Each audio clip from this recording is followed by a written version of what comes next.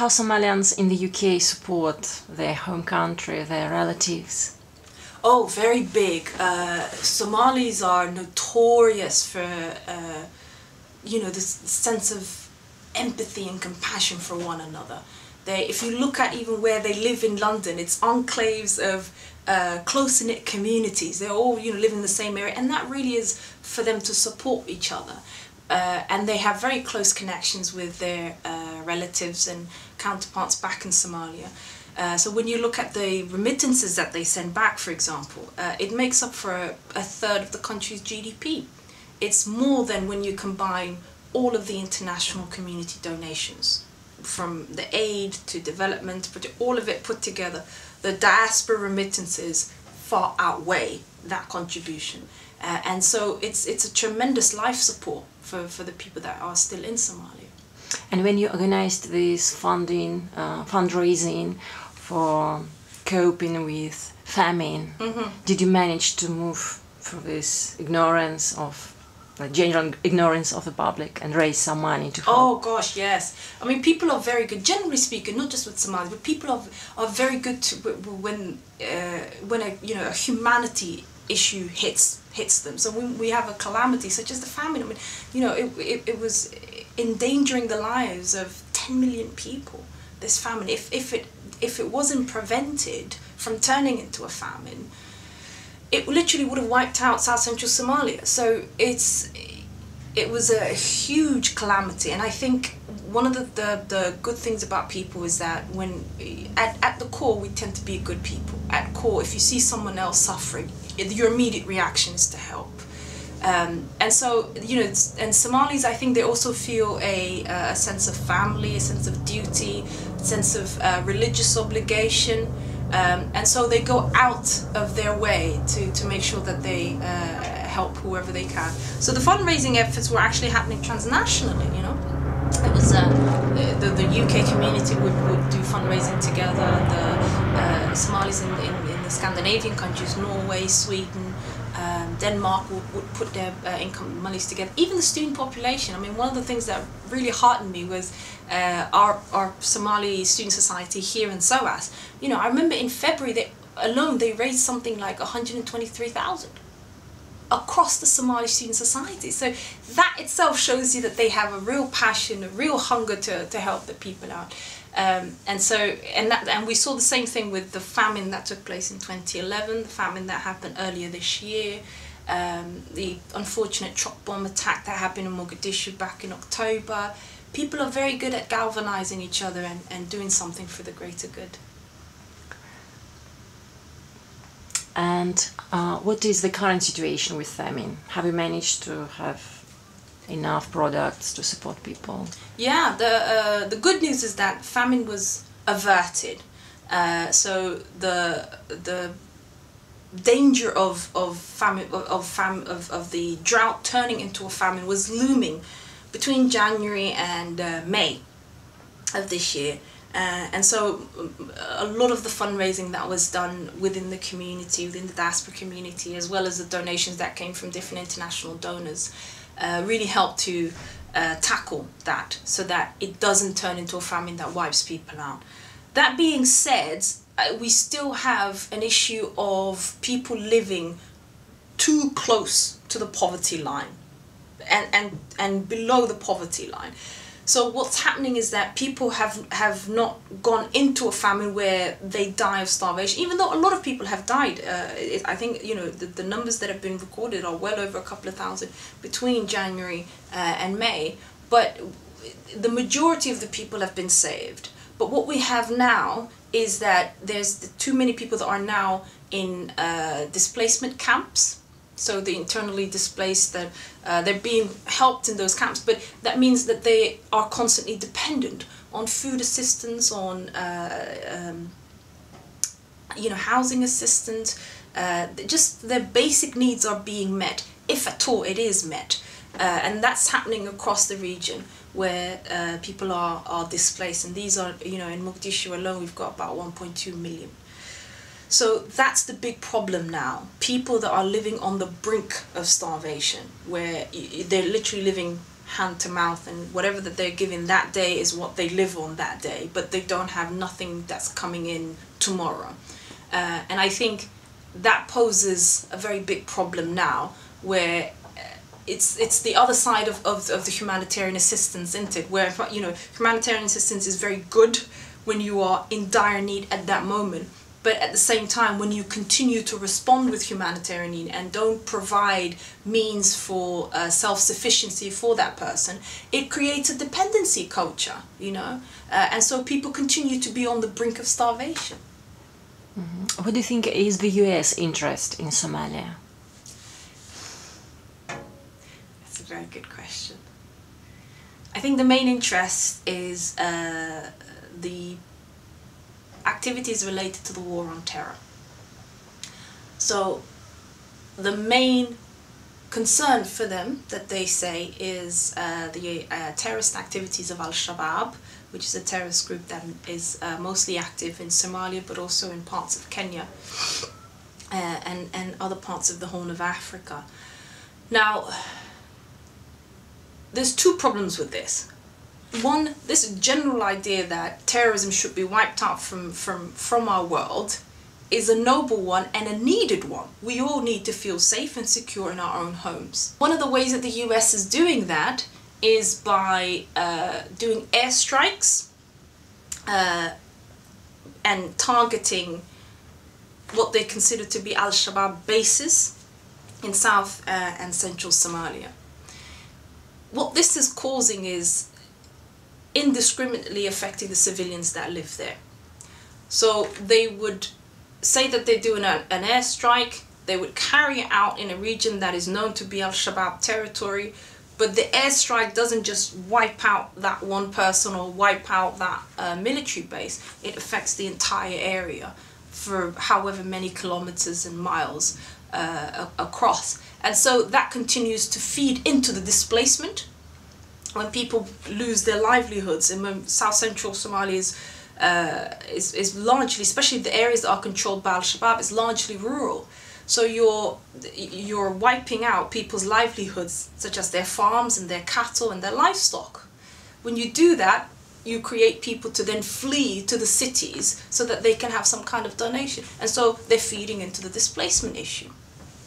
The other thing that's happening is that they are supporting the Amazon forces. So these are the African Mission to Somalia military forces, which is a coalition of Kenyan, Burundian, Ugandan, Djiboutian troops basically. And they fund them financially to carry out activities to fight against Al-Shabaab. And the way that they're doing that is by you know, and I'll give you, I mean, they're doing a heck of a lot of things, but I just want to give you the most pronounced ones that I think are the most problematic ones. So what they would do is they would attack an Al-Shabaab area. They might go into a city that is controlled by Al-Shabaab. They'll take over. Al-Shabaab just retreats.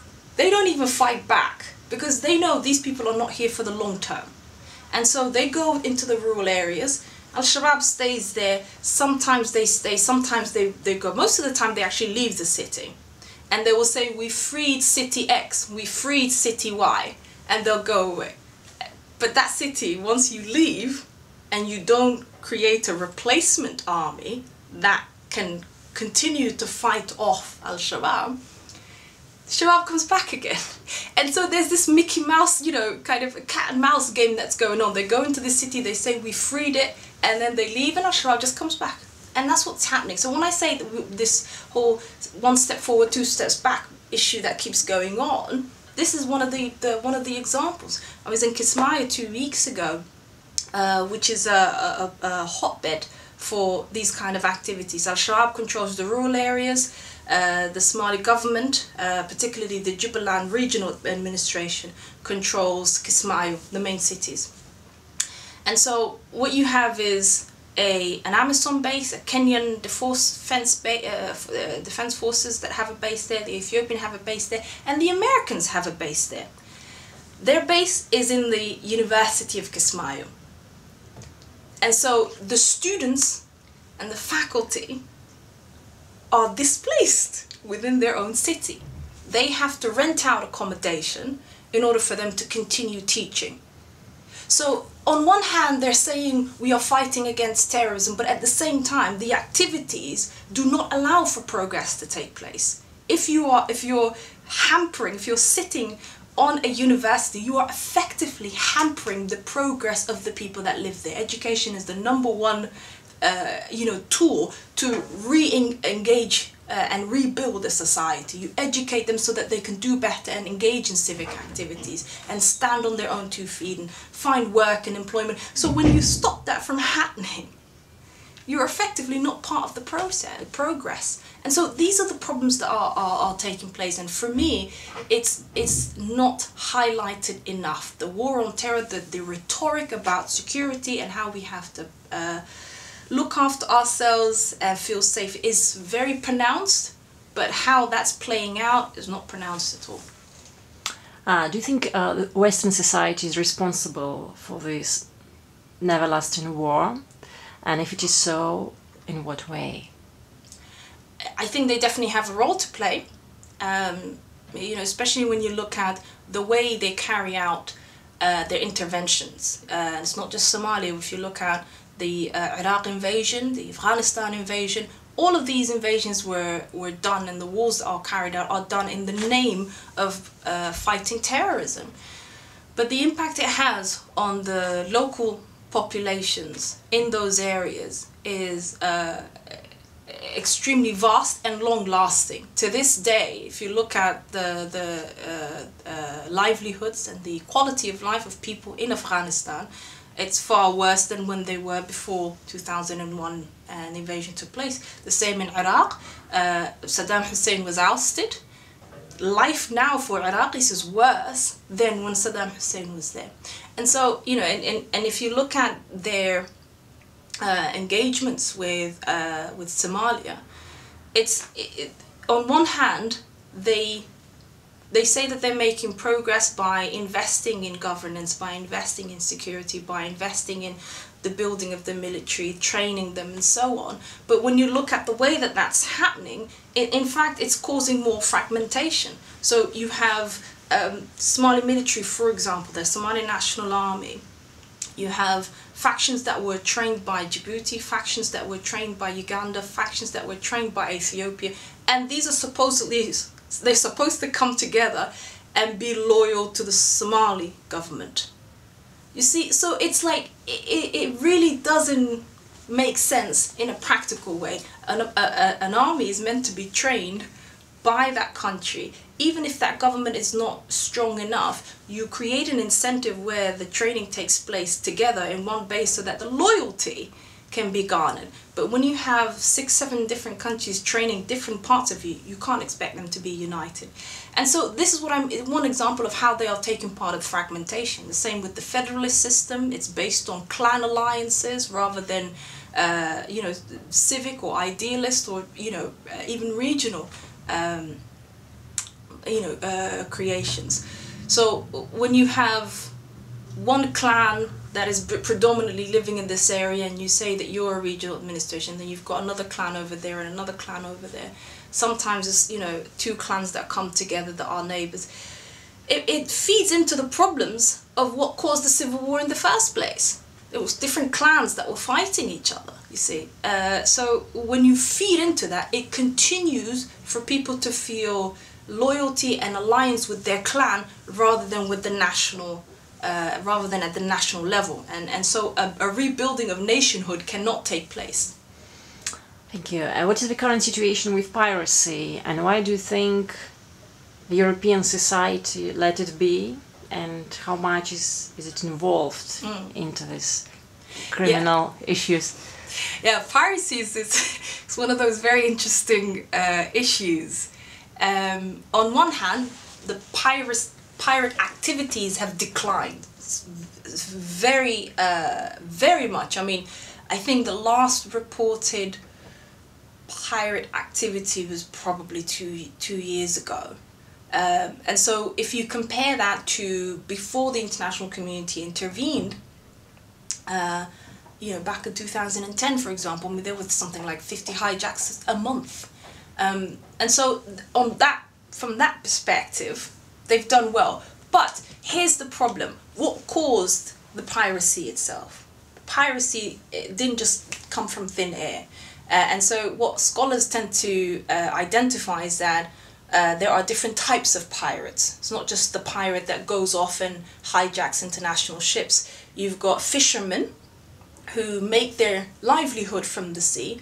And so when you have illegal fishing that's being done by these international trawlers, you've got ships from Taiwan and China and Indonesia, the Middle East, even European countries like Spain, are illegally fishing in their territories. And so because there's no strong government that can fend off this kind of illegal fishing, the fishermen themselves took that into their own hands so that they can protect their livelihoods. And so they're referred to as pirates. You've got illegal waste dumping, nuclear waste dumping that's been taking place for many years. And again, there's people that have taken responsibility to fend that off and fight against that. And then obviously we've got actual pirates who are just criminals essentially. You know, they saw this as a way to make money and they went for it. And so it's very simplistic to refer to pirates as just that one group, because it allows for the underlying issues to be ignored.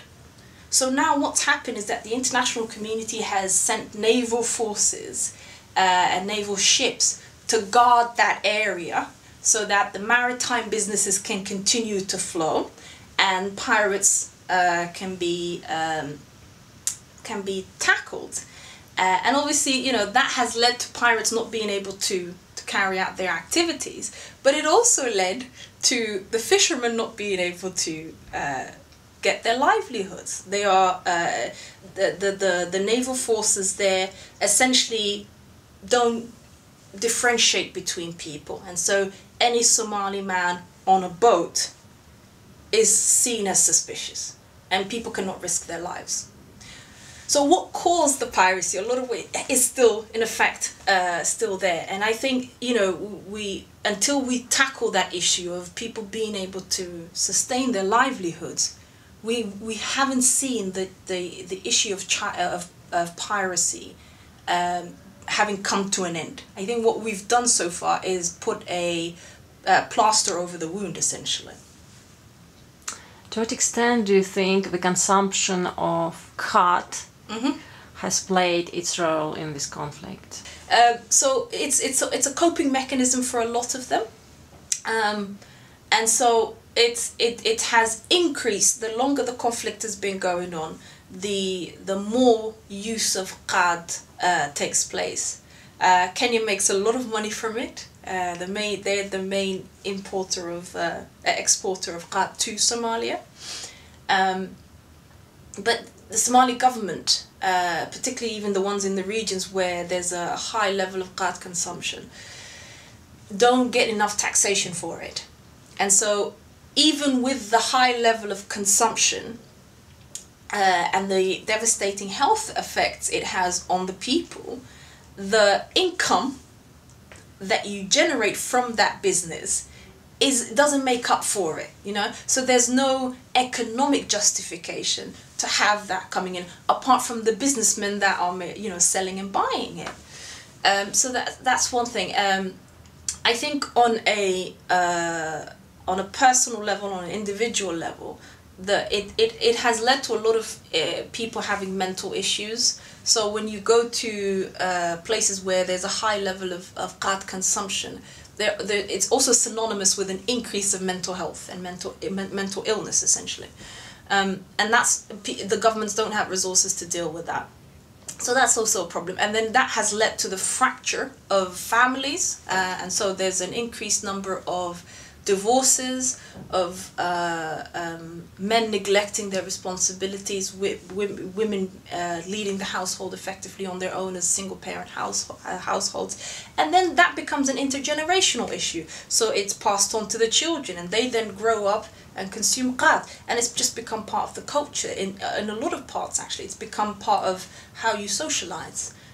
So I think it's one of those ticking time bombs that don't have a physical, like an immediately obvious problem, but it's going to have a lot of repercussions in the future. What do you think Somalia can do to recover from this? From the conflict? No, from the conflict? From war, just to build out the country again. Yeah, it's what can be done?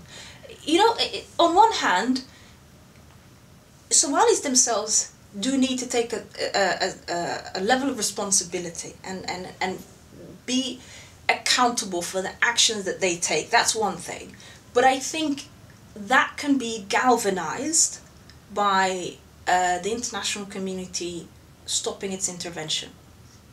So when you look at the kind of, because unless they are willing to negotiate with the Somali people to intervene in a way that has a timeline, so it brings their intervention to an end, and they use that period to train up and to provide sufficient support for the people and the different institutions to stand on their own 2 feet, this unhealthy relationship of being dependent on the international community is going to continue. When you look at government officials, all the way to the Prime Minister and the President and the parliamentarians, their salaries are paid for by the international community. And so, you know, when you are dependent on that, you are responsible and accountable to the person who feeds you.